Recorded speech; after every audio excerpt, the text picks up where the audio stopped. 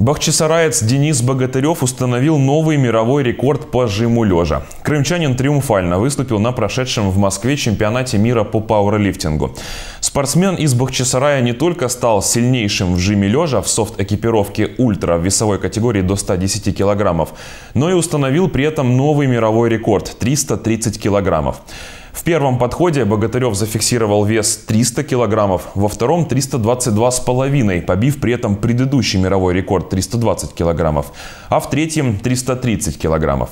Денис говорит, главное рассчитать свои силы. К примеру, его основной оппонент, тоже россиянин, изначально заявил более тяжелый вес, но в итоге в 3 подходах с ним так и не справился и уехал ни с чем.